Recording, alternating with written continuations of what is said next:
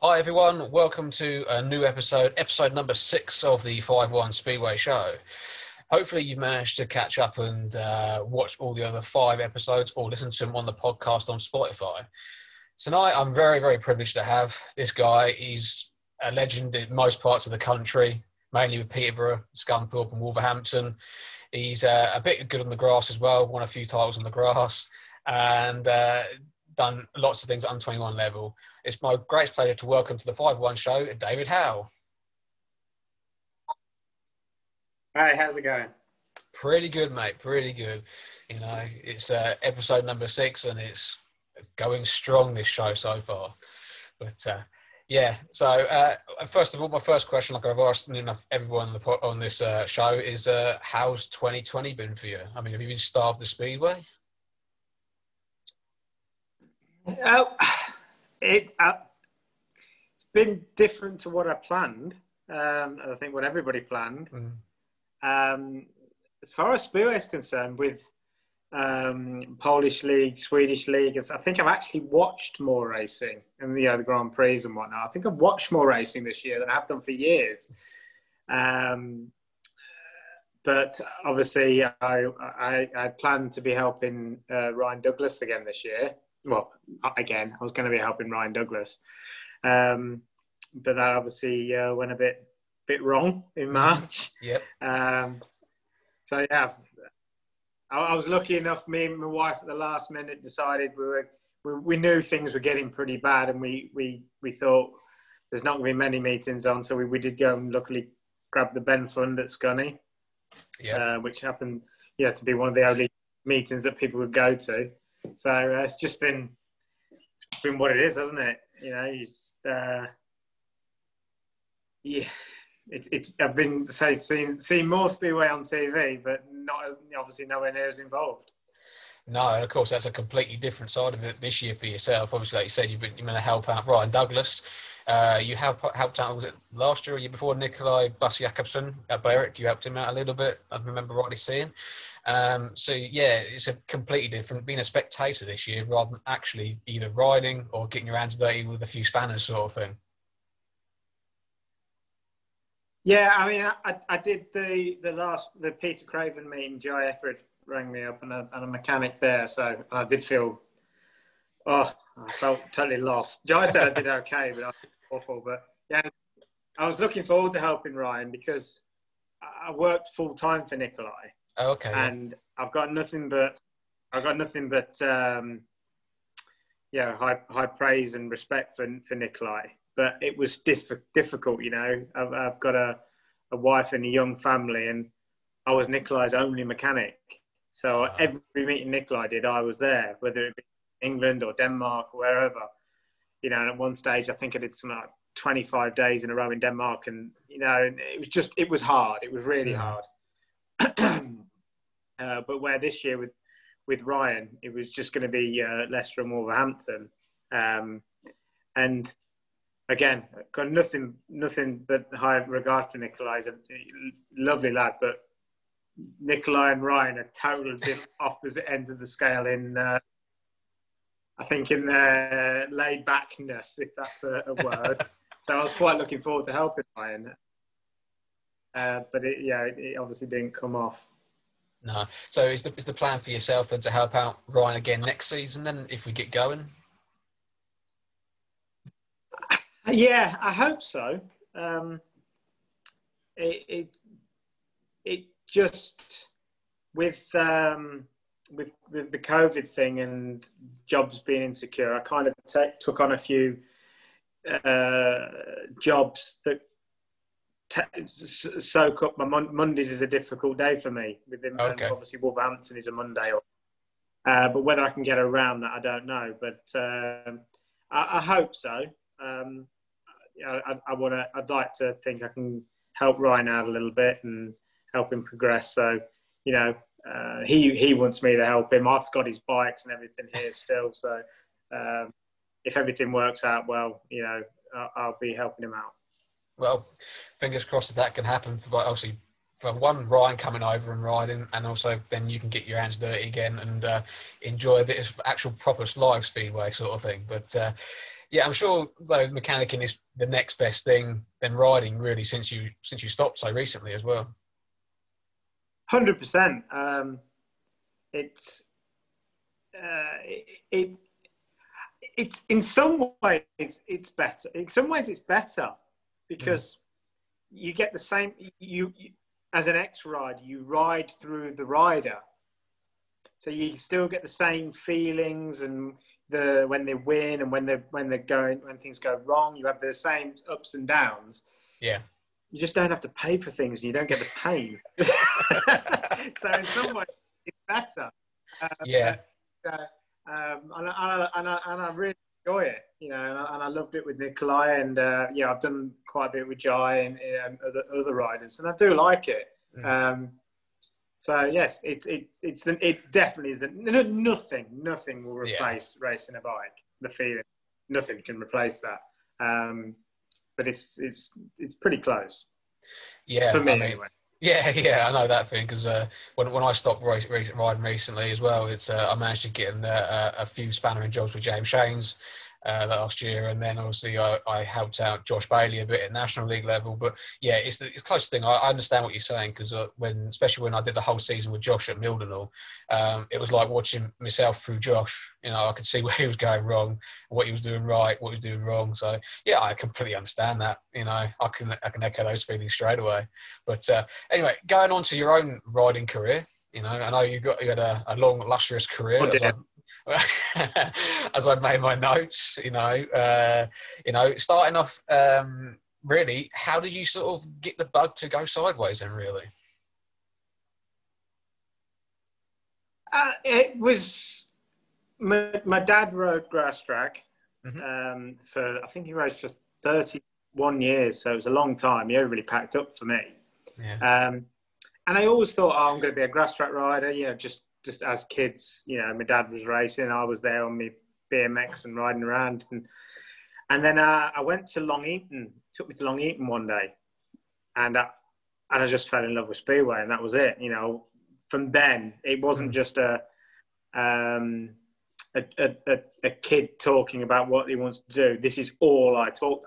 I want to be a Speedway rider. I want to be a Speedway rider. And, you know, Dad waited about 4 or 5 years before he let me ride. I was, and then, you know, and you know, I got my first bike when I was 9, and you know, I was lucky to ride a bike for many years after that. It was, you know, great fun.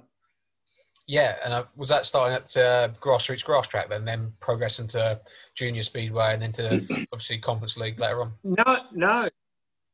There was no junior speedway when I was a kid, really, but there was more junior tracks. Okay. Yeah.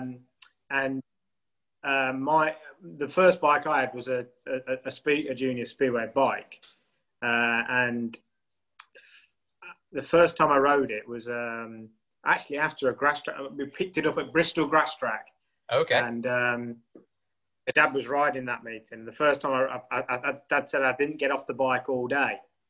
And I remember my first ride on it was on after the meeting at Bristol. And Dad was so scared I was just going to panic. He jumped on his bike and like got on the outside and followed around. But then in that winter, I went to my first ride on the next proper ride I did was at Milton Keynes. Oh, okay. The Elfield Park. And then luckily for me, that winter, Mildenhall still had the junior track. Yeah. Ran what would be Bend 4. There used to be a junior track over the back there. And we went down there every weekend all that winter, but I was the only rider on it. So I had the whole track to myself, and it was a proper it was a mini stadium in a stadium in its own pits and everything. It was brilliant. And for a 9-year-old, I was in my head, I was a proper spear rider. It was the whole track to myself all winter. And I just then obviously used to go to Swindon there, the junior track, Kings Lynn, and then Sheffield training track, all these places. And, you know, in the season, I've tried to get rides after the meeting at the Long Eaton and all these places. But I didn't I didn't do hardly any junior grass track. I didn't really like it. I didn't like because I did a half a season or something on a 125 Honda, the same as my Speedway engine. Yeah. And I was getting like thirds and fourths and stuff like that, but I couldn't win. Mm-hmm. The guys who were winning, like Chris Neath, people like that, they're all on 2 strokes with motocross tyres on, and I wanted to win. So I said, Dad, right, I've got to get these.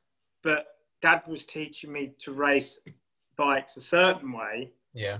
But to win, I needed to race bikes a different way.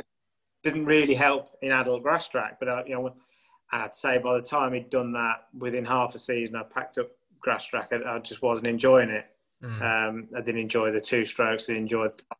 And so, I just concentrated on Speedway then. And, for years, I didn't really race grass track again. So, but no, I loved that time as a kid. It was brilliant. It was absolutely, like I said, that first winter at Mildenhall, I had the whole track to myself. I'd just ride all day as a 10-year-old until we ran out of petrol. It was like that. Great. Yeah, good times in Speedway. I mean, every rider I know enjoyed juniors, I think, much more than their senior career sometimes, because it was just so laid back and it was so enjoyable. And I mean, for you to say that you had the whole track at Mildenhall to yourself, what better way to learn how to ride, really?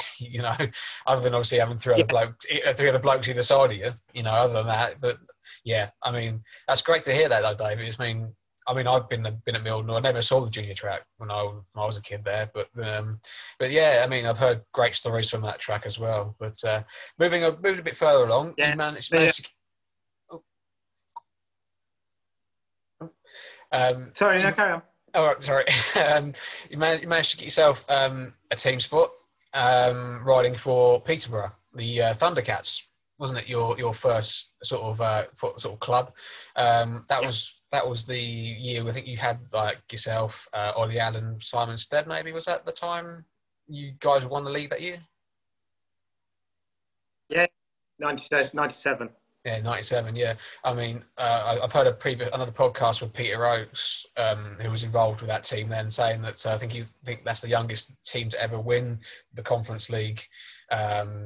I think age-wise, I don't know exactly because I haven't got that sort of stats, but I'm going by Peter because he knows everything. So I imagine. Yeah. So I imagine so. I was 15, Simon was 15, Ollie was 15. I think Ross Brady joined halfway through the year. He was 16. Paul Clues was 7. It was just a group of teenagers. No, that's what that league is designed for, is bringing on kids of that age to try and further their own careers in the future. But so, what do you remember much about that sort of first season in '97? Yeah, I do actually. It's one of those years where Speedway was still pure. We weren't racing for money. We were, we were just racing the bikes, and we all of us just wanted to win for the rest of us. Yeah. I wanted to be the best in the team. I was number one. I was but equally so Simon did and Ollie did. But at that time there was no real rivalries between us. We knew we were building something special pretty much from the get-go. Yeah. And I don't know I can't remember how many meetings we did. I know how many other meetings? It was 20 plus. We lost one, drew one, won the rest. It was just phenomenal. And it was just a great year. I mean, going to we lost at Exeter. That was the one we lost. Oh. A bit of a daunting track for a 15-year-old then. For 15-year-olds, that was quite daunting. But we traveling all these tracks. From at the time there was that the leagues were different. It was hard to get in. It was still in its infancy back then.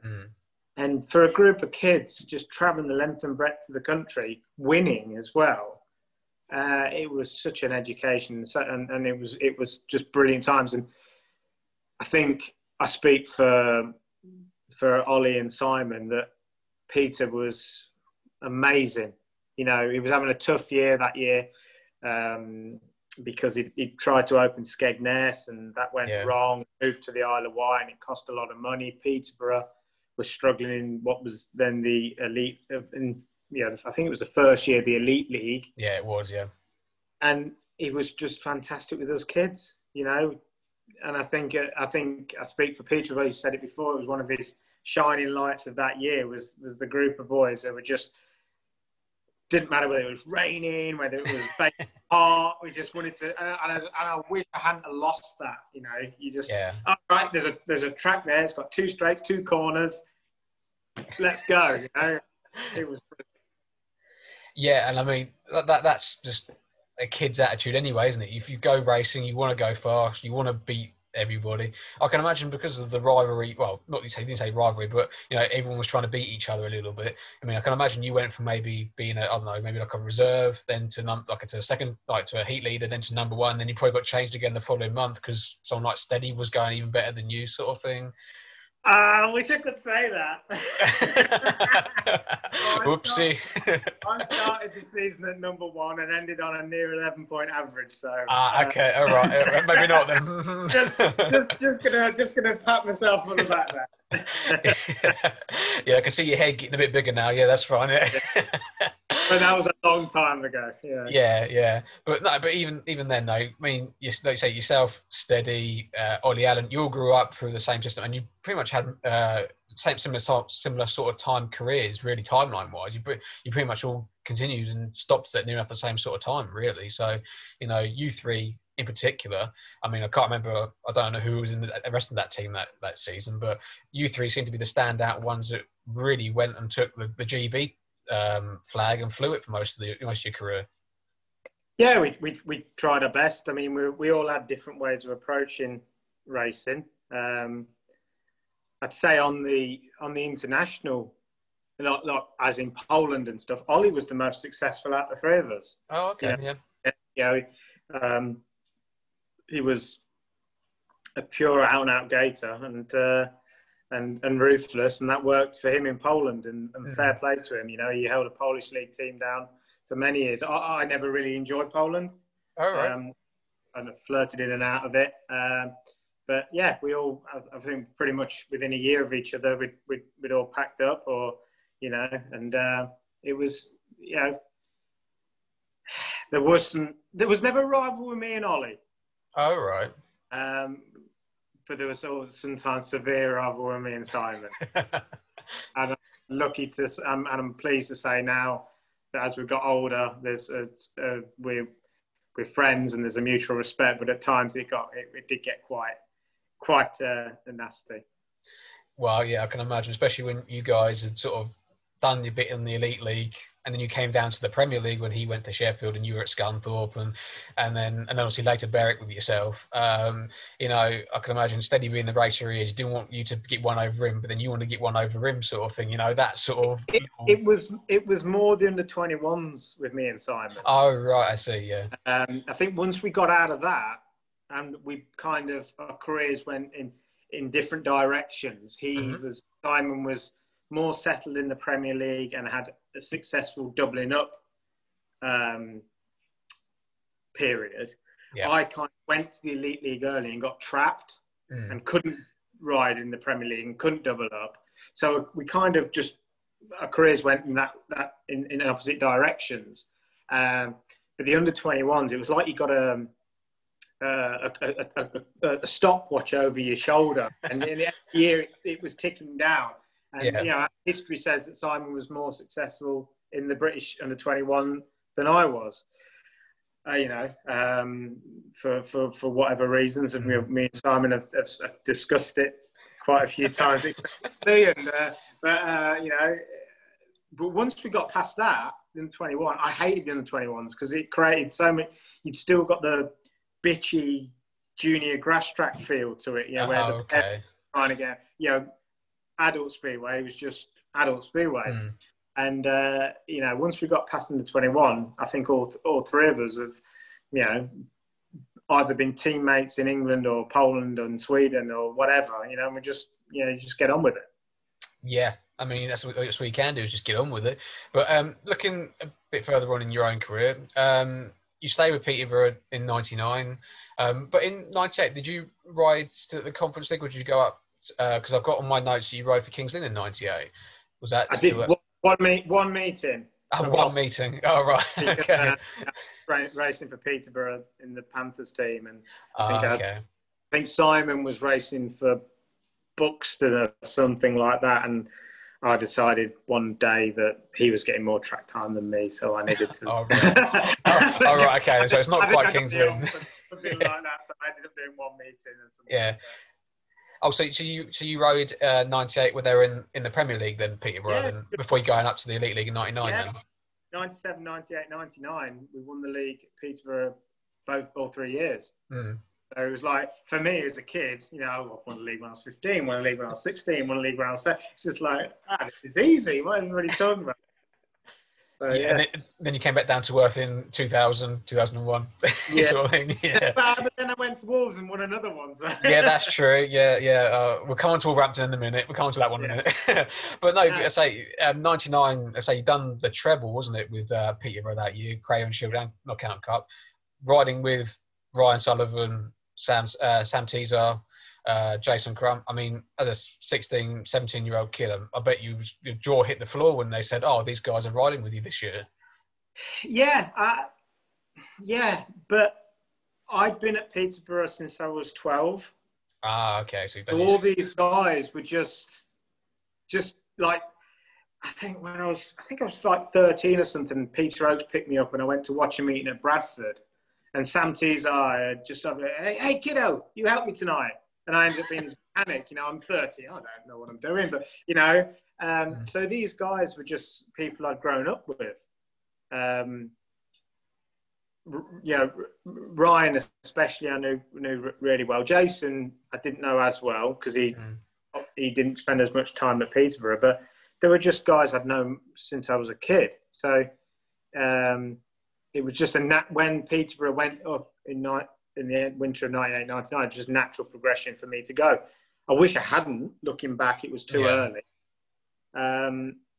But then again, I wouldn't have been part of that. Yeah, that team. So I'm not going to say that I wouldn't do it again. Yeah. No, I mean, like you say, you probably a step too early, maybe in your own looking back with hindsight. But then the doubling up rule wasn't really around, sort of there. So maybe you weren't able to sort of go Premier League and ride Elite League at the time, then. So you just had to concentrate on just an Elite League then. Yeah, and the Elite League that year was probably close to what the Elite League is now. Yeah, probably a little bit tougher, but I went in reserve, and I think I ended up with a 5+ average or something like that and whatnot. But then 2000, I ended up probably on the same average, but the league got harder. Yeah. And in 2001, it got like that. But because where my average was, I was trapped. I couldn't do, even when the doubling up came in, say, I can't remember what year, my average was too high, and I was trapped anyway. So I still say, if I had to write a script and do it again, I would have stayed in the Premier League for perhaps another 2 years. Because not just my riding ability, my equipment level, I didn't really know what I was doing, and all these things. So I would have learned. You go like Simon. I'm just picking Simon. This has nothing to do with Simon. He had a couple of years there with say Sean Wilson at Sheffield. Yeah, and you can't help but learn from them. When you kind of with Jason Crump, yes, you learn from them, but it's difficult because he's Jason Crump, Yeah. So it's difficult. So I wish I'd done a couple of years in the Premier League, but you can't change it. I did what I did. Yeah, and I mean, like you said, having that, it's almost like you missed that sort of person in the middle. Really, you went from sort of, I don't know, someone at Premier League, maybe like Glenn Cunningham, I think, was riding with you in '98 at Peterborough or something like that. Who could have paved the way for you that 99 sort of 2000 sort of seasons. Then then with going to Crumpy, you're going from that sort of level to then all of a sudden having someone who's challenging almost for a world championship. So he's again in different sort of competition. So I just, if you're building a foundation, I was just missing some blocks out of that, and it was fine when everything was going good. Yeah. But when things started to collapse, the whole thing collapses. Yeah, I can imagine. And you know, and at Peterborough, I spent 2000 was a good year at Peterborough. 2001, I kind of just wasted. Okay, because yeah. Just didn't have the tools, the mental capacity, the equipment to fix what was going wrong. Mm-hmm. And it was only moving away from Peterborough that did that. Yeah. But like I said, probably if you'd have spent a year or two, at Peterborough in '98, Jan Anderson took me under his wing because he's not fighting for world championships and whatnot. A bit like how I was at Berwick, and you know, as I got older, you got more time. Yeah. Mason, he doesn't care about the 17-year-old at the other end of the pits. He wants the team to win. Yeah. But at the end of the day, he's going out every time to be the best rider he can be and fight for world championships and stuff. Yeah, and I probably missed out a bit there. Yeah, and I mean, you stay with Peterborough until 2001, and obviously 2001 is when you had Mark Laram in your team. You know, so I mean, current world champion at that time. You know, it must have been. I know you said you had a struggling year in 2001, and probably one you wanted to forget. But surely having Mark in the team a little bit, and again, ex-grass tracker, you know, and things like that. You know, surely that would have helped you a little bit during that season. Yeah, the problem with 2001 wasn't. I mean, having Mark in the team was brilliant. You know, but they changed the track for the under-21 World Final. Oh, okay. The old Peterborough track was, imagine where the white line is now. Yeah. The white line 2 meters further out. Oh, okay, yeah. Bigger, but narrower and squarer. Mm. And they changed this track to have the World Under-21 final, so me and Simon could race in that. And my first lap around it, I went out and pressed it, and I came into the pits. I hate it. Oh, no, yeah. And for that day on, I've never liked Peterborough since. And that was the end of me at Peterborough. Yeah. I loved the old track, and I didn't like the new one. Mm. And they did it for me. Well, the advantage had definitely gone then, straight away. Yeah. But, and now I limped through that season. Yeah, and then obviously, history says where I went after that. Yeah, and obviously then the move to Wolverhampton in 2002, you know, a tight technical track. Were they your sort of, did you like going to tight technical tracks, or would you just prefer to have a big bowl like sort of Peterborough then? Never really bothered me. As long as it wasn't Eastbourne, I didn't care. Nothing wrong with Eastbourne, my home club. I think in all my career, I think I've had 2 good meetings there.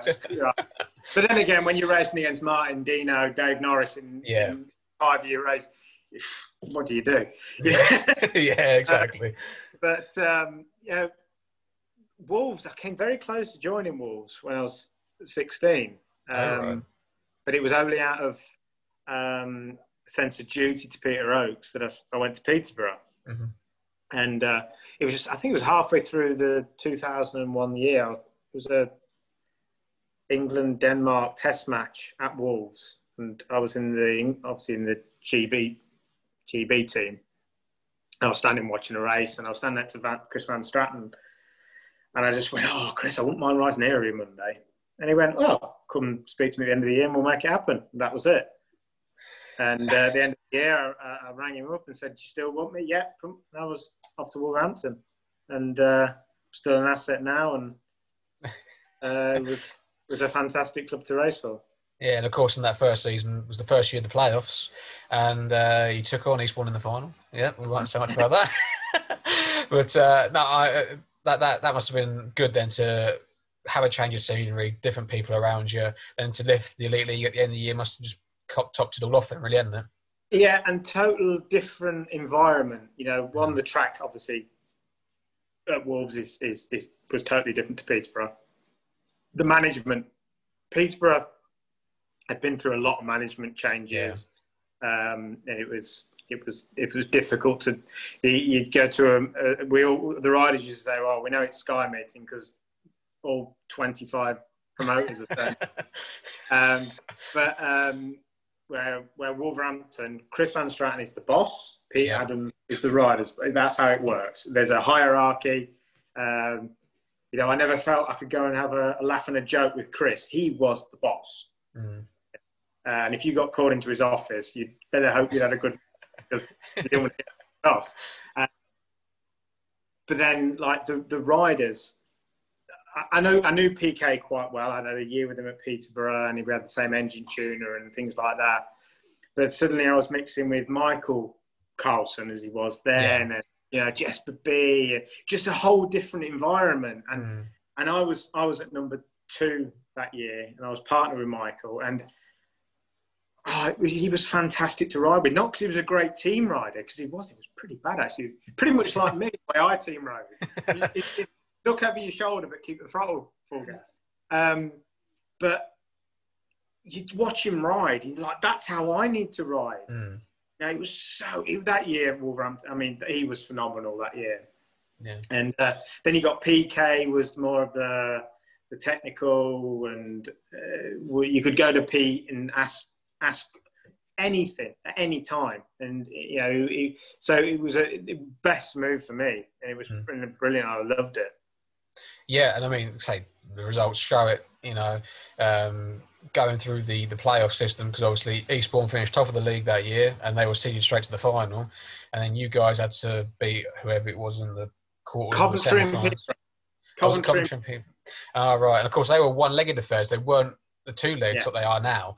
So, but I'm sure that must have been a nice bit of bittersweet when you managed to beat Peterborough and get through to the final. Yeah. And I dropped to reserve as well. Okay, even better. I had a 6.5 point average at reserve. Yeah, best reserve in the league at the time then. I just had a field day in the playoffs. I don't think I scored less until the Eastbourne match. I don't think I scored 15. I had 7 rides, and it was brilliant for me. And I'll never forget, and I'm sure any Eastbourne fan won't know that it wasn't a run-off. It was heat 15, wasn't it? Yeah. With Mark Laram. Yeah, it would have been, And stand in the pits at Eastbourne, and you saw them going down the back straight, and there wasn't a gap there, and Michael went round Mark, and the fence is moving. Yeah. One in a lifetime moment for a Spiro to watch something like that. Yeah, and I mean, Mark going full gas around Eastbourne was a brilliant sight to watch. For an Eastbourne fan myself, a bit biased, but especially because I think, if I remember rightly, you had one Sky meeting at Eastbourne where Wolves got annihilated.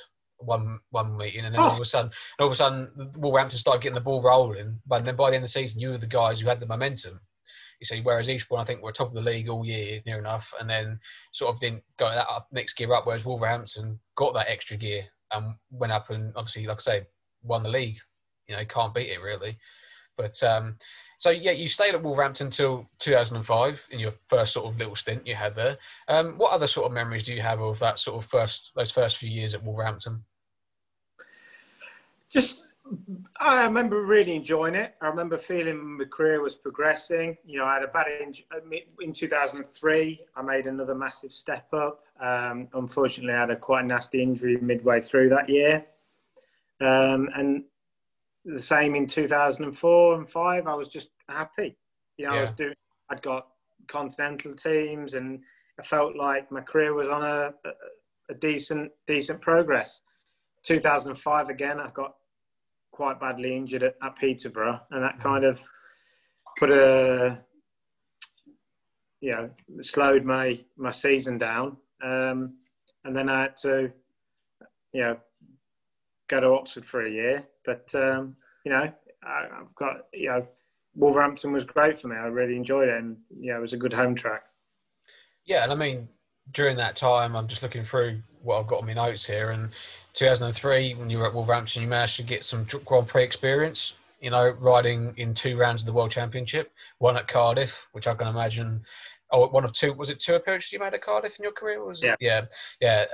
So 2003, and then in Slovenia, you were riding that meeting as well. So I'd ridden in 2002. I got in the Grand Prix Challenge. Oh, okay, yeah. And I think I was 4th reserve rider. Mm. And there was a certain amount of injuries, so I got called up to go to Kursko. And I enjoyed that one a lot more than my first time to Cardiff. Cardiff was just, I can imagine. Whereas imagine at Crisco felt like more like a speedway meeting rather than Cardiff being a big thing. And back then it was the 2 rides, 2 third places. Oh, yes. Out, you know, it was difficult. So I was quite happy to get a little bit further at Crisco. Yeah, because I'm looking at this, what I've got here. You were out after 2 rides at Cardiff, unfortunately, with only 2 points, and then you managed to stay in a little bit longer at Crisco and score 6 points. So, you know, I mean, as it's still early part of your career at that time, you know, that must have been a huge experience for yourself. Yeah. Like I said, the Cardiff one. All I can remember about Cardiff in 2003. Yeah. Then I was knackered after, and I thought I've done 2 rides, but it was just so stressful is not the right word. It was just so much, so much. And, you know, but then the next day I went to Newport and won the Welsh Open. And I just felt like I'd learnt so much on that weekend that I took it into my racing, you know, even though I didn't do very well in Cardiff, just being around those guys and watching how they worked. And, but I was knackered, you know, and I only did 2 rides. Not even good rides, you know. Yeah. The 2 most tiring rides of your career, you know. But mentally, it just drained me. But it was just a learning curve.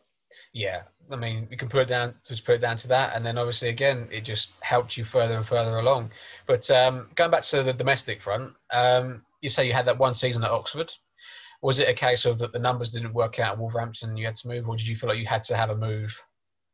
No, I was a naughty boy. I had a bit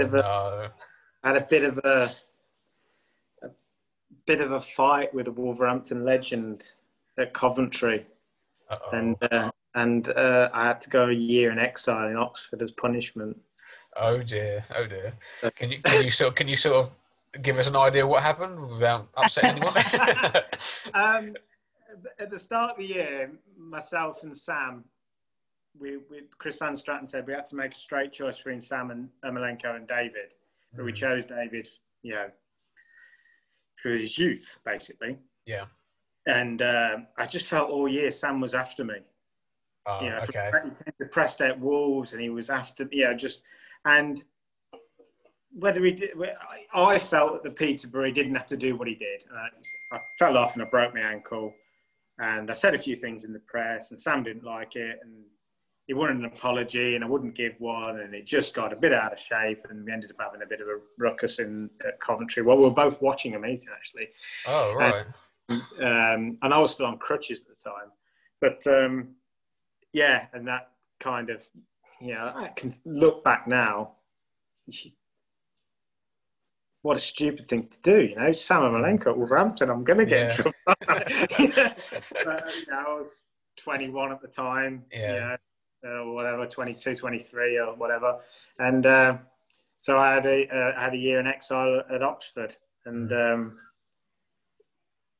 you know, it was what it was. It was a tough year for the club. Yeah. There was, we were bottom of the league. Well, we didn't finish bottom of the league. I think Arena finished bottom of the league in the end, but it was a hard year, you know. And, you know, I was all set. I was all set. I was fed up with the Elite League then. They were cutting the meetings. I think at the time, you only got like 30 meetings in England, and I was all set to go to Edinburgh in the Premier League. Oh, right. Got the contract and everything. You know, the deal was done. It was a bloody good contract, actually.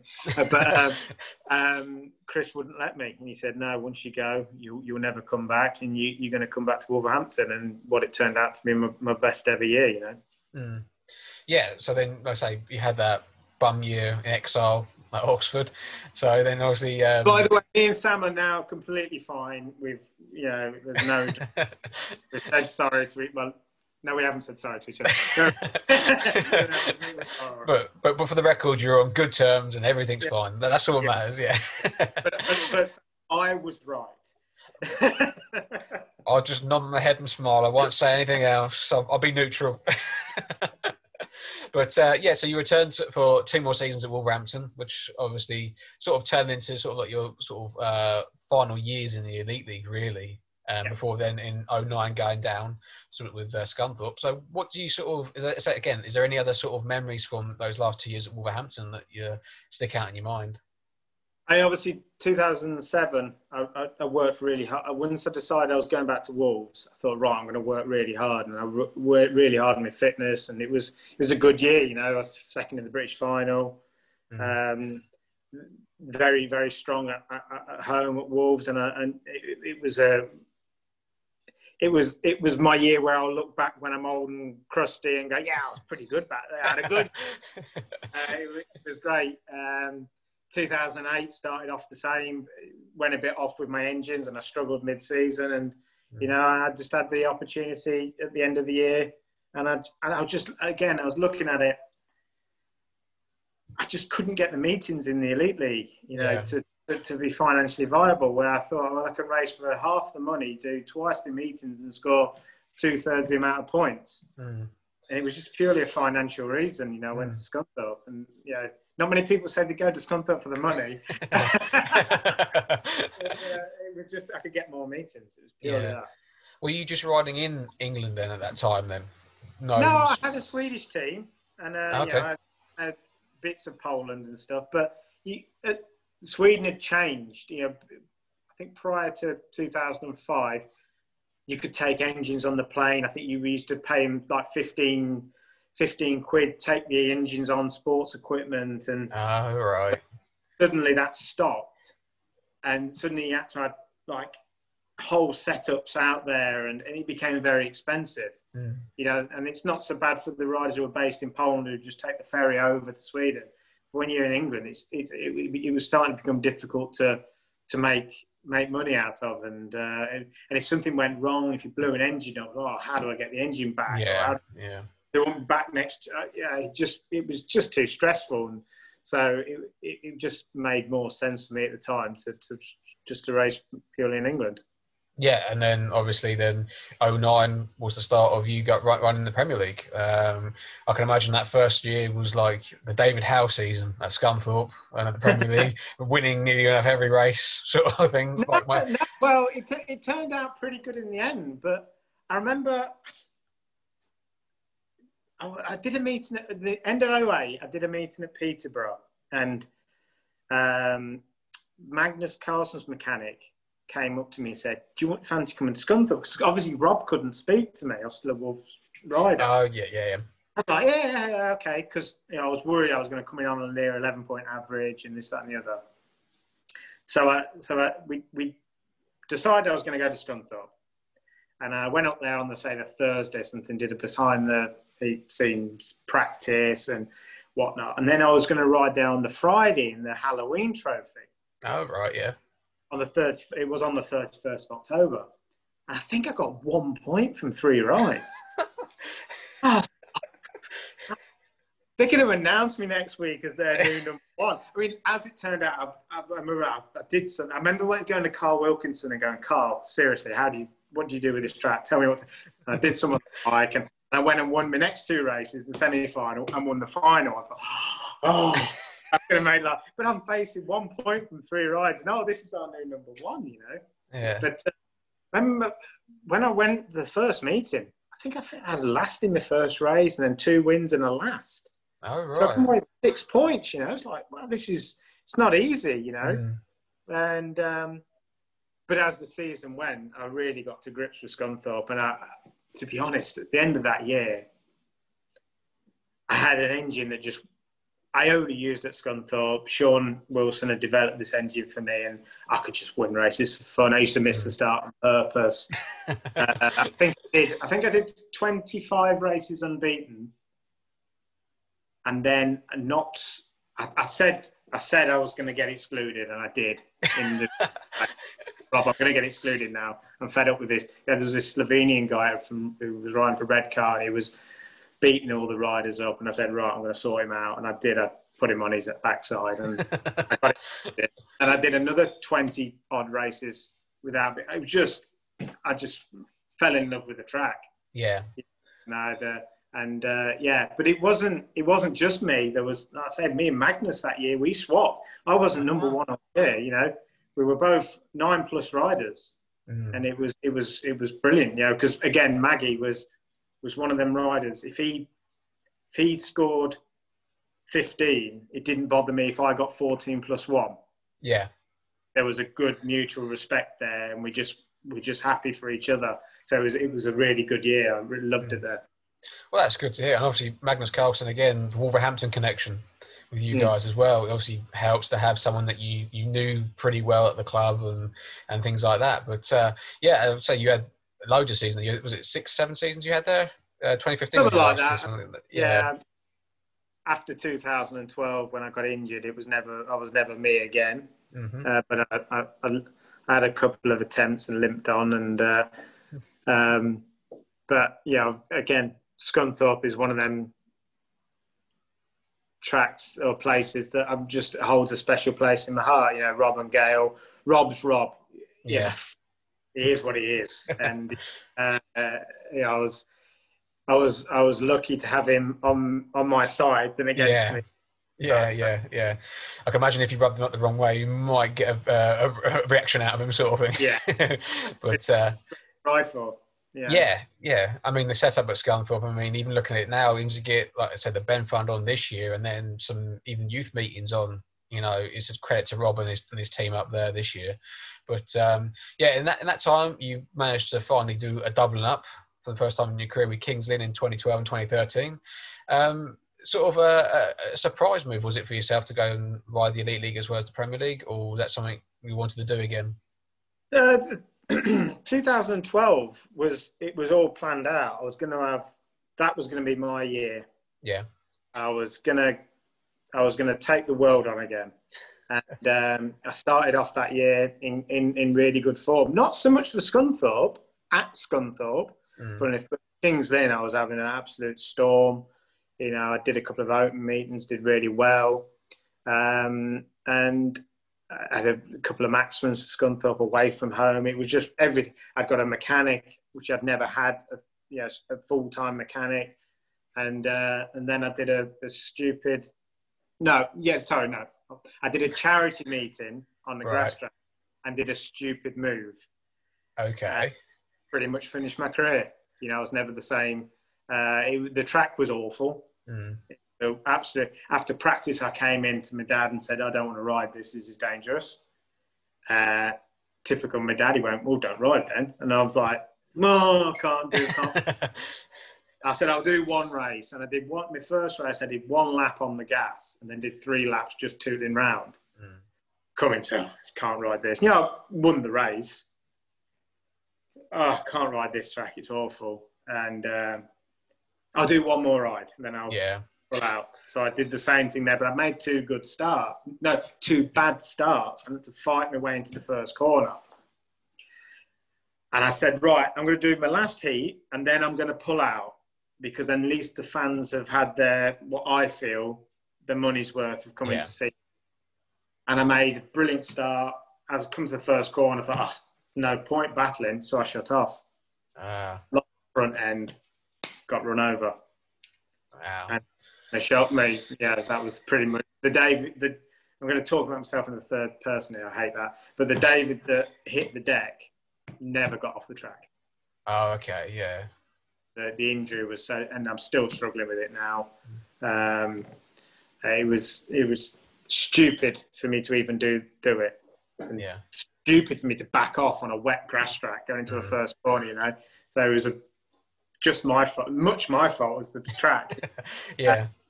But yeah, never recovered from that. So what was the actual injury that you did then in the end? Well, I dislocated my shoulder. Yeah. And broke the shoulder, ball joint. But a dislocation can be like a millimetre. Oh, where right. my actual shoulder blade was here. Oh, whoa. And it was. I mean, I can only move my arm to there now. Oh, right. And you know, and they said I'll be out for a year. Well, me being me, I rode again in 6 weeks. And I just didn't do the fit. You know, and I used to have to get my left hand, lift my right hand on the throttle, grab hold of the throttle, and right. and I tried, carried on for another year and a half, but I'd wake up the next day in agony, and it's just, I don't get pain with it now, but you should see me trying to put a coat on. Very, very slowly, I can imagine, sort of thing. Yeah, things have to be there's heads down. Yeah, but I mean, that's an awful way to sort of think of your own career. That there and then is when it basically sort of ended. Yeah, I've got nerve, like I can't feel anything here. Oh, okay. And but when I knew it was bad when I crashed because I got my arm. I remember getting my arm and holding it, and it was just like picking up wet spaghetti. Oh, right. The whole thing was just, and the doctors told my wife that I'd shattered my whole arm. But it was just, but once it all set, it was, but it was out like that for I think 6 or 7 hours as well. Of course, then everything's stretched and moved by that sort of time. Yeah. It was I've broken nearly every bone in my body, but that one I've never had pain like. Yeah. Somebody had said to me when I was on the track, "Look, you can end it now." I'd have taken it. Yeah. You know, I'd like to think, as a rider who's had been injured, and you know, you've been a rider, you get your crash, and I've always taken it on the chin. You know, that one hurt. Yeah.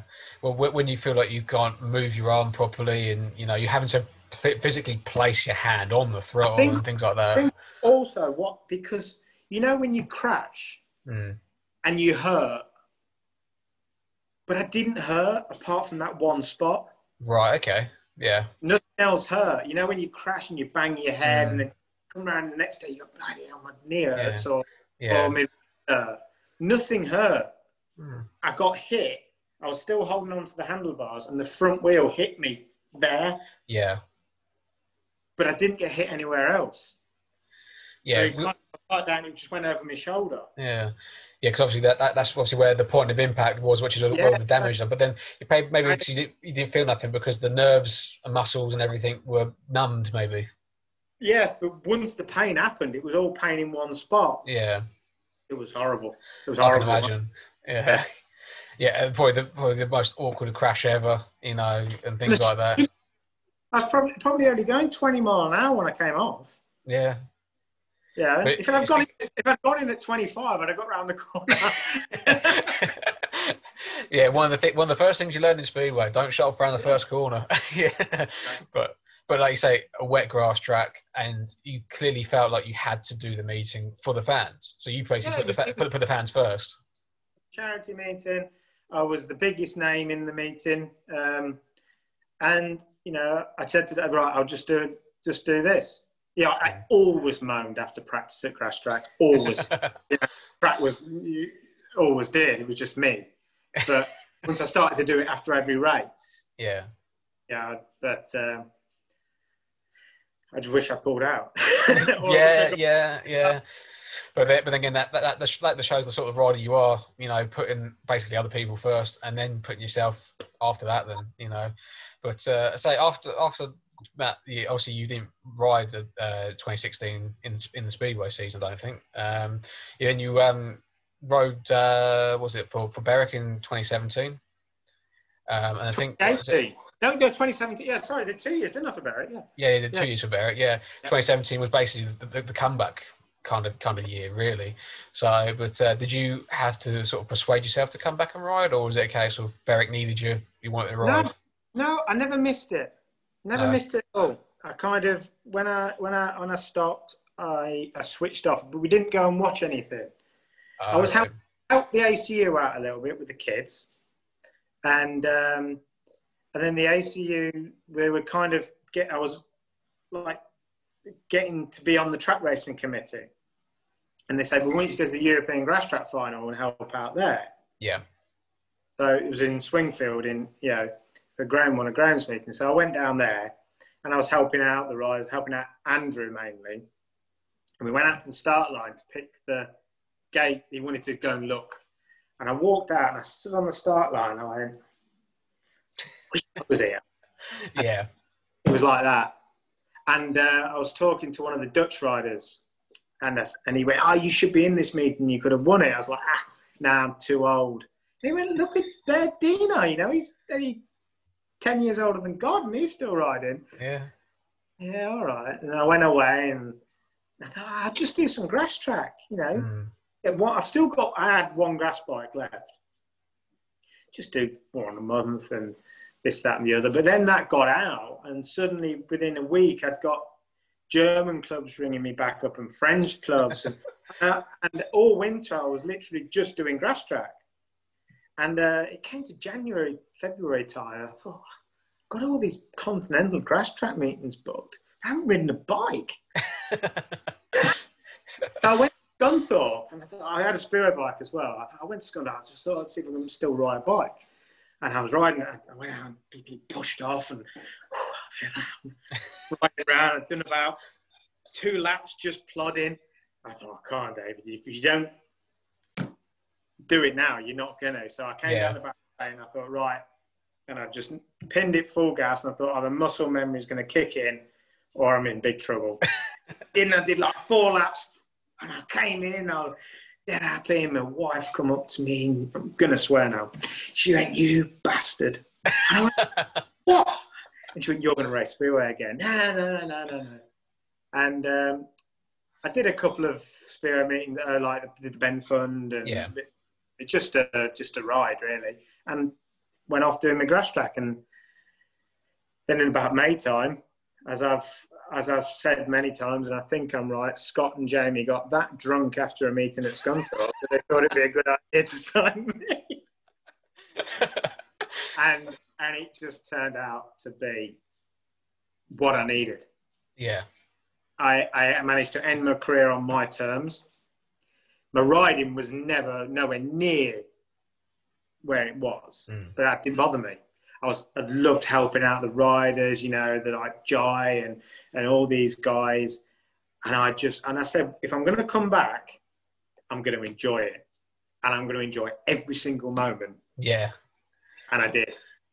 And I wish I'd enjoyed 50% of my first career like I did 100% of the second. Because I had the best time in the world. Yeah, because I imagine that it's like a second lease of life. It's going back to, again, those early days, just thoroughly enjoying it and riding, things like that.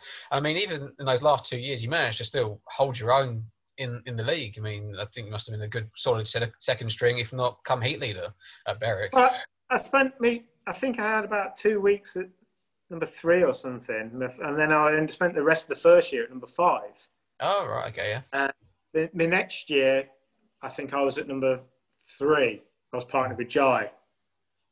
So it was kind of a bit more settled. But again, I wasn't really... I struggled more in the last year because I lost my dad in the January of that year. Yeah. And my dad had been with me throughout my whole career. And I carried on, but it wasn't the same.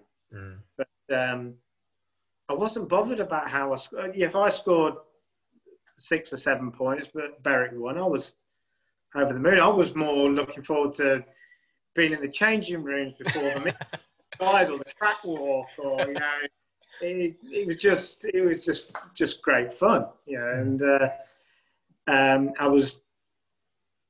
Berwick put me in a very privileged position. I mean, they didn't know I was talking about retiring, but like all the other guys just said because I was old and some like Guy and people like that and Danny, I would be an old guy. And Nikolai had spoken to me a few times, so I'd helped him out a little bit at Leicester and stuff. And the opportunity came, and I decided I'm going to go for this with Nikolai. So I managed to. I was going to retire if I won the Bordenapolis, which was my last, I was going to do a full Bruce Pennell or retire on the podium. Kyle Howe stole it from me and passed me on the last bend. So he stole my Pennell moment. But oh, dear.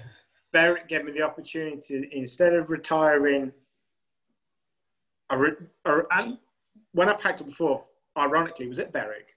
Oh, right, yeah. Pulled up after 2 laps on the centre green with a dislocated shoulder, and I never rode again. Where this time I had fun and I managed to stand up in front of a group of people, fans, promoters, fellow riders who had no idea I was going to retire. And I retired, and it felt right.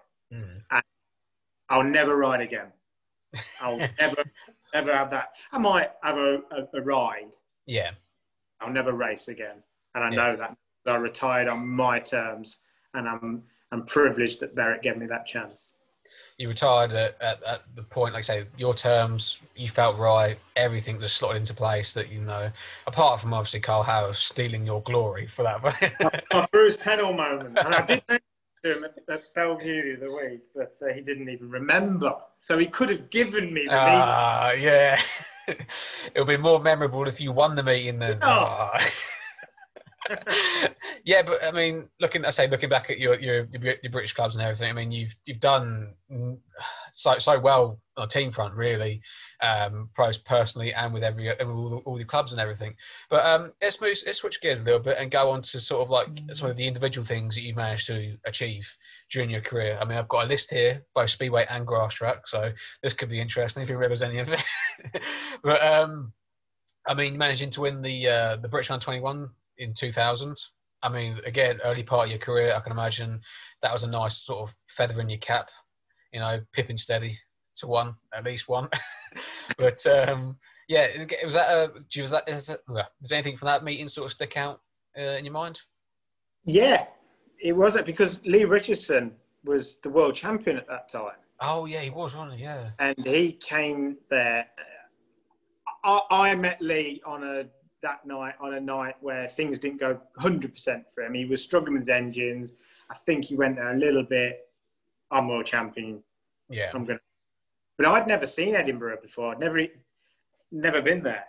And I'd had a lot of issues with engines. I bought 3 new engines from Klaus Lausch, and they were just too powerful. And I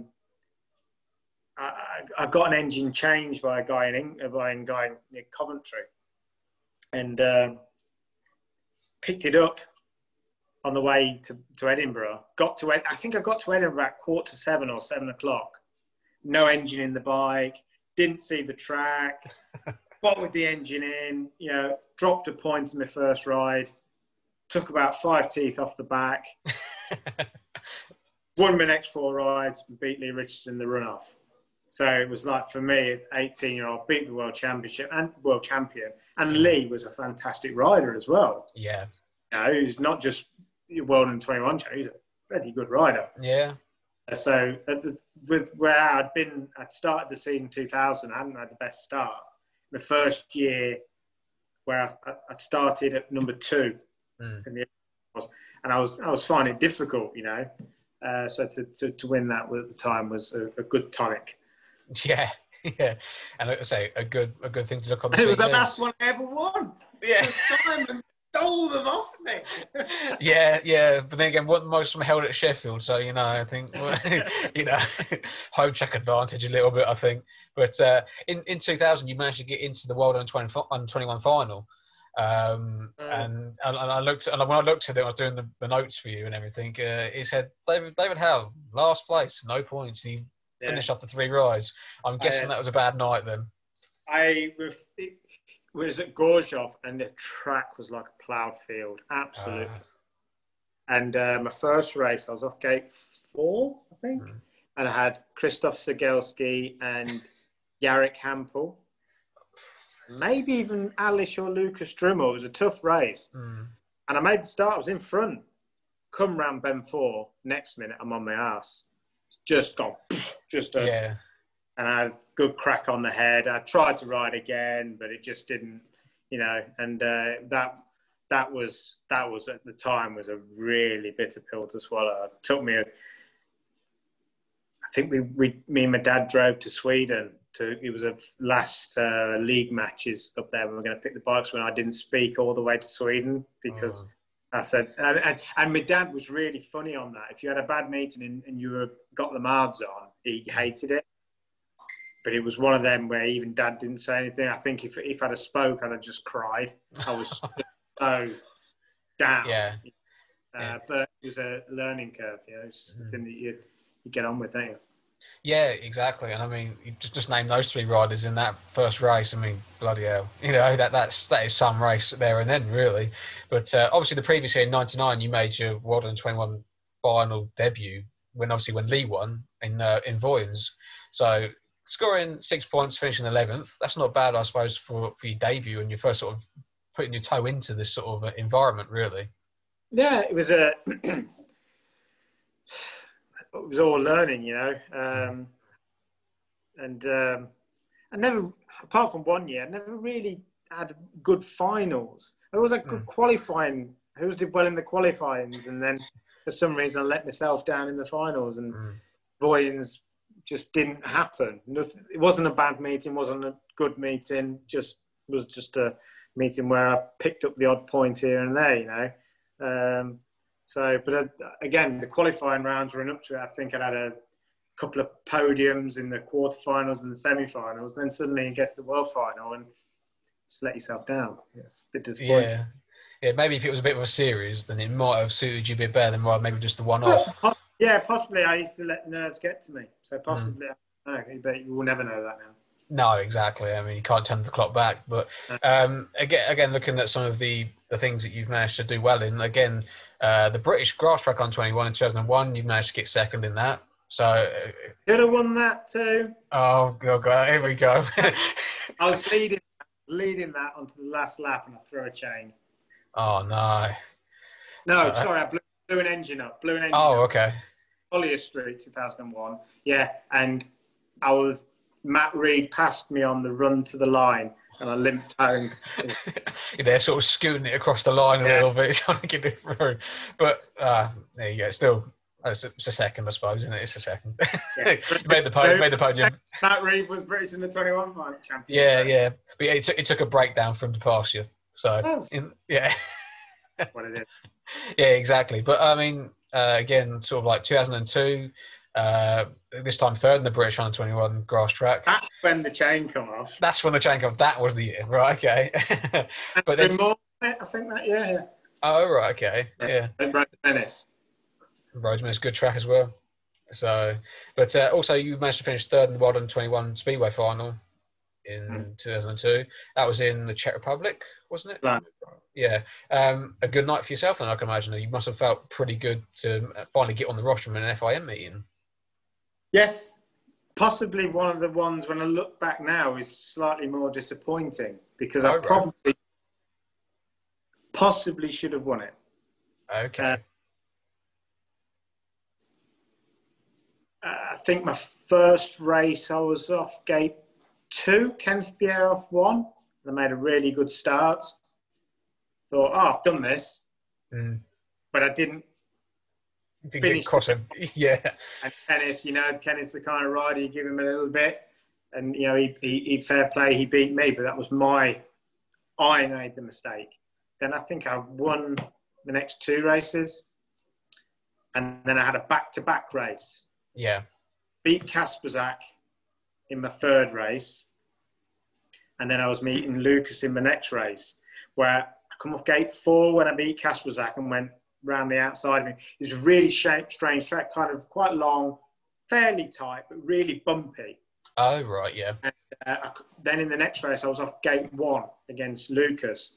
Didn't take, again, my mistake, didn't take the track conditions into consideration. Made the start off 1. Thought, well, I've just won the last race in the dirt. Slammed it straight into the dirt that wasn't there anymore. Right, okay. Lucas round the inside, parked me on the fence. Those 2 points, I only needed a 2nd place in my last heat to be guaranteed 3rd place. But if if I'd used my brain a little bit more in the races, I possibly could have won that. I'm not saying I would have. I think my mistakes cost me. Yeah, it's probably that sounds to me like it's been like a bit track reading sort of thing, was just caught you out a little bit. But that happens at any point in anyone's career. You misread the track. At the time, it was nice, to be suddenly on the podium, and and when you look that year, the riders who didn't qualify, Jarek Campbell, I don't think made the world final. It was a whole host of riders who you associate now as Grand Prix riders who didn't even make it. It was a tough time. Yeah, and you can hold your hands up and you say you made, from 99 to 2003, you made that every year world final. So even that's a good achievement, to say that you managed to make those finals, really. Yeah, I'm proud of it. It was again the under 21. It was such a learning curve and it was a great experience because suddenly you go from being 15, just riding, to suddenly training to be a professional. I think that training is now faster. Yeah. Than when we were, I remember when I was 16, my first year, we went to Stralsund for the quarterfinal. We went, me, Dad, Nigel Sadler and his mechanic. We'd come out of Calais, didn't even have a map. We didn't know where we were going. We didn't, obviously sat navs, but, didn't know where we were going, didn't know nothing. So it was such a learning curve, fast learning curve as well, but fantastic. Yeah, and I can imagine the road trips were legendary in themselves, especially with someone like Nigel Sadler on board. Yeah. Yeah, but again, just again scrolling through your more of your highlights and things like that, you managed to get into like the world long track. You managed to qualify for that. Obviously, in 2011, coming second in the challenge to get yourself in for 2012. So was that again a new ambition for yourself then, to sort of like establish yourself at long track level then? It was, in a way. I had a dabble at it in the past and stuff like that, and I thought this could. Speedway. I realised the Speedway wasn't gonna happen. I thought I can have a second crack and learn from my mistakes. And I had reasonable success on the long track. Unfortunately, the year I got into the Grand Prix was the year I got injured. Yeah. Didn't affect me so much on a long track bike, my shoulder, than it did on a Speedway bike. Yeah. The first year, I missed too many rounds, and I got a wild card in the next year, but I can't remember what happened in 2013. But just never. Once I got in the Grand Prix, it never happened. No. I had some good European rounds and finals and whatnot, but then again, when you go to, I remember going to Germany and going to Muldorf and seeing Eric Riss, and you're like, oh, I can't. Are you just, it's not good. No matter how fast I am on the 700-800 meter tracks, that guy is just stupid. Yeah, I've seen photos of him ride. yeah, seeing photos of him ride and everything is absolutely wild. But his dad was fast, but he's just stupid. Yeah, yeah. You need a bit of. I just throw in the towel. I might just throw the towel in now. Everyone's racing for second place, sort of thing, rather than trying to win the championship. Just so fast. Yeah. He's obviously a fantastic rider. But then he's got his dad's experience and knowledge, and long track is a lot about the gearbox and setup and all. As you'll know, if you've helped James out, everything all comes together. Well, he got Gerd's 200 years worth of experience, hasn't he? Yeah, just a little bit. Yeah. And then he can ride. I was like, what's the point? Yeah. Never. Is it? No, never going to happen. No, never going to happen. But in 2013, you managed to finish third at Marmande in the long track. So, I mean, for those people who haven't seen Marmande, it's one of the weirdest tracks in the world. It's a triangle, 3 corners, and it has a speedway track in the middle.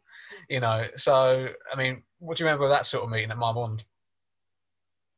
I remember it being really good fun. I'd ridden in Marmande in the early 2000s and got completely lost. I can imagine, yeah. Yeah, and I wasn't particularly looking for. I don't think I was in the 2013. Don't think I was in the Grand Prix that year. Well, I've on my notes. You did it. You came 15th and done 4 rounds. Yeah, I didn't do all right. I went in because Happy Mustang got injured. Oh right, okay, yeah. They didn't give me the wild card. They gave me the first reserve. That was it. Yeah. And I remember I was working actually. I was driving, and I got a phone call from the ACU. Do you want to go to Marmande at the weekend? And this was on Thursday. I was like, oh yeah, okay. Off we go. And I liked it. But yeah, I was a bit concerned because the GPS let me down on the previous time, and I didn't know. But it just, I remember I had bike trouble actually. I wasn't doing particularly well in the meeting. I had a bit of found some metal in the oil, and I jumped on the spare bike, and that was brilliant. Suddenly I snuck into the semi-final. Yeah. Won the semi-final, and my wife always tells a story. She was coming down to the pits with me, with my young daughter, she was then, looking for me, and I think it was Benny Reed said, she went, where's David? And he went, he's getting ready to go out for the final. I was like, well, he's done a rubbish meeting, he's not doing very.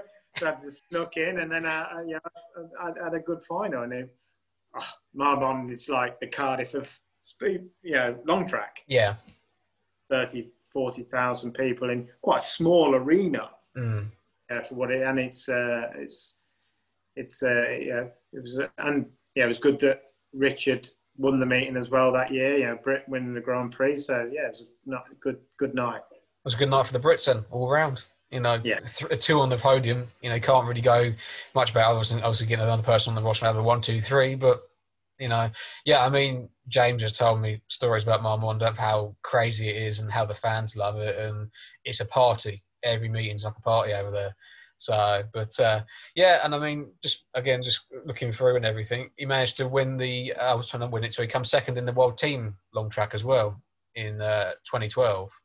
If I remember rightly, looking at the score thing, you were at reserve for that one. I was. That's the meeting that finished my season. Right. So. And then I had 6 weeks off, and I wasn't in the team because I was injured. Yeah. And I came back for there's a back-to-back Grand Prix Saturday to Saturday in Finland and Norway, and then the World Team Cup was the next weekend in San Michele, and I wasn't in the team, which I was a bit annoyed about because I didn't find out I wasn't in the team until one of the fellow Grand Prix riders told me I wasn't in the team. Okay. And then I got back from Norway, and the ACU called me up and said, Andrew's injured. Do you want to do the World Cup? So I was like, yeah, okay, I'll do it. And Dad and my mechanic and my wife went out to San Michele. I was riding at Scunthorpe on the Friday, and Dad called me up and said, "Look, they've built this track for you. This is you." Okay, I'll see you tomorrow. So I flew in, and I looked at it. I was like, "Oh, that's nice. It's not only about 500 meters. One bend was a bit rough. One was slick." I was like, "Yeah, there's a bit of me, that is." And I was reserved. I went out in practice, and I think they timed us, and I was one of the fastest out there. So as the manager had explained, what he was going to do is whoever finished last of because you have three riders from each team. Yeah. Whoever finished last would be taken out, and then the next rider, the reserve, would be put in. So we'd all get. So I was like, cool. I looked at the first race. It was against the Dutch. So you got Piper, De Jong, and I think Stinkmeyer. So I was like, the next race is against the Finns. And Kilmacorpy wasn't there. And I was like, I'm quite happy to sit on the sideline first race, But then they go, Dave, we're going to put you in the first race. I was like, no, I don't want to do it. Luckily I managed to win that, and then I was in the next race, and I think I went through. I think Rich Hall broke down in one race, but me and Rich went through the rest of the meeting both on paid maximums. Yeah. And it was the last heat against the Czechs, I think. And the manager came and said, we need an England 1-2. Forget England 1-2. We've won the meeting. We've not won the final, obviously. We've won the meeting. And the Germans have always won the meeting, plus the final, because they're bloody Germans, aren't they? But at least we can... So I was like, no worries. I got gate 6, I think, which Sam McCare was like guaranteed a heat win. So don't worry. I'm your man. I'm going to do this. Gone off gate 6. Done 3 laps. Come round bends 1 and 2. Come on the back straight. There's this biggest bang you've ever heard. And the bike's just straightened up. And I've looked down and my front wheel's hanging out. Oh, whoa.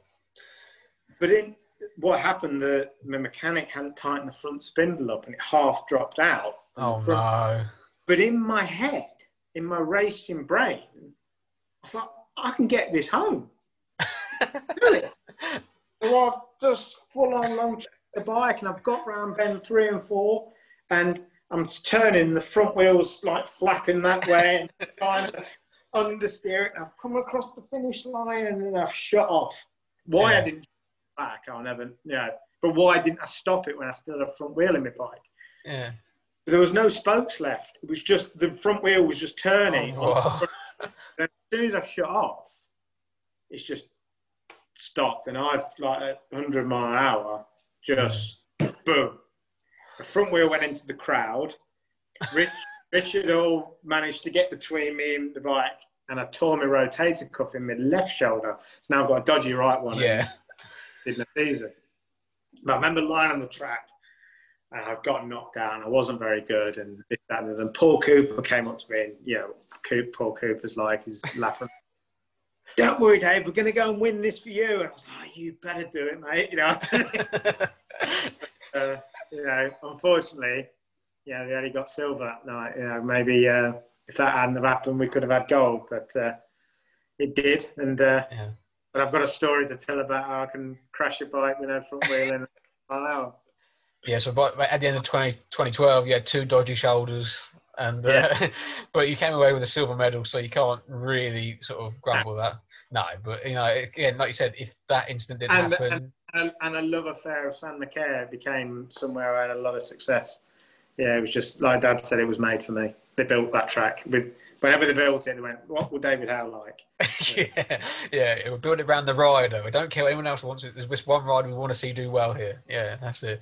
But no, again, the stories are what make these sort of things come to life. And hearing about that, I mean, I dread to think. Unfortunately, touch wood in my career, that never happened. The front wheel never fell out. So going from 100 mile an hour to 0 as you go over the finish line, I can imagine was the scariest thing in the world. Well, luckily, I can't remember it. Well, yeah, there is that plus side. Yeah. I remember the front wheel coming loose, and I can remember going around the last bend. But that's it. The next thing I remember is shouting at my wife, who was sitting on my gloves in the ambulance, and it really annoyed me. For some...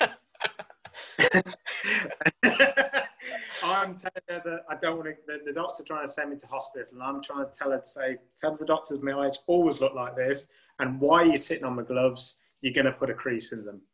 And mind you, that when you're knocked silly and you're on oxygen, you say the weirdest things in the world. So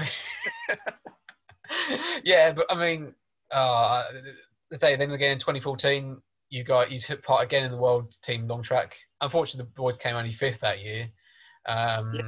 And again, I think if I remember right, looking at the scores, were you reserve again for that one, or were you actually in the team that time? No, Mitch decided to put me at reserve, which I told him wasn't a good idea because I don't do well. That's why I hated number 5. Yeah. I always wanted to be 1 or 2 because I hated hanging around. I needed to get out, and I don't think I went out on track till like heat 10 or something, and think I had a bad first ride, but then I did all right in the rest of the meeting. But that's how the GB team worked, though. When you say you were reserve, it was I can't remember how many riders were in the team, 3 or 4. But if there was 4 riders plus a reserve, it wasn't. It was a five rider team, but they couldn't fit 5 riders in the program. Yeah. So this reserve. And how it always worked is whoever was. We riders talked as well. You know, I remember that first year in San Miquel, I was doing okay, and I went, look, I'm quite happy to sit a race out, and you know, that's how the GB team worked, and it was good. I felt. Yeah. It didn't make any. There was no animosity with the guys. We're just there, you know, riding the bikes. It was good fun. Yeah, it's something again that you can enjoy. You know, look back and say, again, I did it. You know, and never got a gold medal. And what really annoys me, James didn't even ride in Rudolph. I buggered my shoulders up for. You actually rode and got injured for a silver, and then James didn't get it because he was only a non-riding reserve. But you know, but then again, got a gold medal. You say, European gold medals as well. Yes, there is that as well. But still, at the end of the day, unfortunately, it's the injury that caused the problem. I think in your career towards the end, anyway. But you know, again, you know, looking back at it, you know, you've done a hell of a lot in your career. I mean, also riding in Sweden and Poland. You know, I can imagine even riding just in the leagues, they were quite an experience as well. I loved Sweden. Really, I loved it. You know, I started Sweden. I was lucky that Jan Andersson got me a team place in Linköping in 2000. Yeah. And I loved it there. Absolutely. I just loved the country. I loved the people. It was back then as well, the Speedway. I remember me like, right, are we ready to go race? 2 minutes. People were like, no, just have a coffee. It's cool. You know, it'll be fine. Dead, relaxed. And I couldn't get my head around it at the time, but I loved it. And I think I've done about 10 years racing in Sweden. Poland, I never really got to grips with. I couldn't. I'd never leave. My mistrust of people back then wouldn't leave bikes out there, so it meant I had to drive out there, and it was. I never really settled. I had a couple of good years in Tarnów. Enjoyed it there, but Poland now was slightly different as well, and. It was. I never really enjoyed Poland. Just didn't enjoy the pressure that they put on you. I remember one team I rode for Łódź. No, sorry, for Ravage at Łódź. Got a maximum. Then they told me after the meeting that they couldn't afford me, so I didn't race for I think I broke my ankle, and they wanted me out there my first race after a broken ankle. Scored 6 points, and they told me it wasn't enough. It's like, well, what do you want to do? 15's too many, 6 isn't enough. Yeah. So I didn't like that kind of, you know, where you have to practice, and there's a bloke with a 1930s stopwatch, and he's like, no, you've got to go out and go faster. I was like, you tell me that. Yeah, that's. I remember I was at Tarnów, and I'd done over 2 laps, and I think Janis Kolodje had done 17.6 or something on his antiquated sundial, and I had to go until I beat it. Well, you know, I could. Yeah, it's crazy to hear that. And I just couldn't get my head around it, and I never enjoyed it. No, I get the impression from that the Poles just want you to go fast. They don't really sort of care. You've got to sort of beat your teammate a little bit to be the best. I remember the first year I did in Tarnów, I was with me and Sergei Darkin with the foreign riders, and Sergei, what a lovely bloke, Sergei. And we had to do a race against their juniors. Sergei got carted off to hospital. You know, these junior riders just drilled him. But then he's in the team because Sergei's now gone, isn't he? Yeah. That's not. No, yeah, I know what you mean. Yeah. I'm good. Speedway's looking about looking after your teammate, not trying to drill your teammate, sort of thing. But I mean, yeah, looking back to then as well. Back then as well, the money that we earned in compared to the Poles was. Remember my first meeting in Tarnow, I got paid in cash, and it wasn't a huge amount of money. You know, thinking it's enough to put me in pocket. Yeah. We're not talking about secret briefcases sticking in my pocket anyway. And we've gone to a bar or a nightclub or something, and I've just pulled out this money to this roll, and I've paid. Next minute, people, all the club are like, so how much have you got? And I went like, that would take a doctor a year to earn in Poland. Oh, that's scary. That is. Yeah. Scary money. That's, you know, and that's why those junior riders, they just wanted to be in the team because they wouldn't have got that money, but it was better than going and doing whatever their jobs were. Yeah, they could probably make a decent living just being a speedway rider rather than, like you say, being a doctor. So Sergei Darky wasn't standing in his way. They saw an opportunity, shall we say. Yeah. You know, that's what they saw. But yeah, I mean, touching on a bit on your Swedish career before we wrap this up, is that, like you said, you had from 2000, you rode for Linköping, then you rode 2001, 2002, and 2007 for Orana, or was that how you say it? Orana, something like that? That's the one, I meant that one. Mario started, and then obviously then Elf Eskilstuna, weren't you, for a few years as well? So, I mean, was that the time like in Eskilstuna was when Billy and Carl Stone were riding out there and things like that, was it? Billy, Carl Stone, and Nicky Pedersen. Right, yeah. You know, we should have won the league that year. But I remember one meeting, I think it was the highest ever Swedish league crowd against Arvis. Yeah, so only, haven't you? Yeah. But, it was Eskilstuna. I think it was about 11,000 people. When you got to remember, there's only about 15,000 people live in the whole of Sweden. So 1,000 of them are in Eskilstuna. It was fantastic, and to race Tony in Sweden as well. Yeah, and obviously that was the time when Masana were the dominant force at that time. Was it Tony Lee, Javi, people like that were in the team. So, you know, I mean, they were going to draw a big crowd. And I mean, I never saw a meeting at Eskilstuna live. I've only been there to practice and help out some Swedish kids, and the track looks fantastic to ride and fun to ride. Yeah, but it was Nicky was with us, so it was like Eskilstuna with about a foot of dirt. I see, yeah. Nicky'd be sitting on the grade, like, rip it out. Oh, my arms aren't strong enough for this. But the shape of the track, you could get away with it. And Nicky, with that, that year was world champion 2003, and he was just brutal. Yeah, nothing. It wasn't grippy enough for Nicky. It probably would never ever be. Nowhere's going to be grippy enough for Nicky. But I mean, I've seen him hang off the fence at Eastbourne. And things like that. So, I completely understand what you mean. But, anyway, Dave, we've got to wrap this up because I think we could talk forever about everything and anything, But much appreciated, mate. I mean, the stories, again, brilliant, without asking these sort of things and talking about these sort of things, myself and anyone else who watches or listens to this is never going to hear them again, sort of thing. But more important, it's good to hear that you're obviously in good health, minus the dodgy arm. Obviously, but no, mate, I much appreciate it.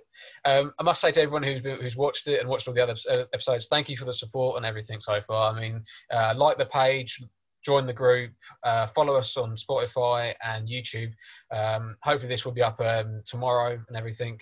So, but please go and follow it. And to the next time, thank you, David. Yes.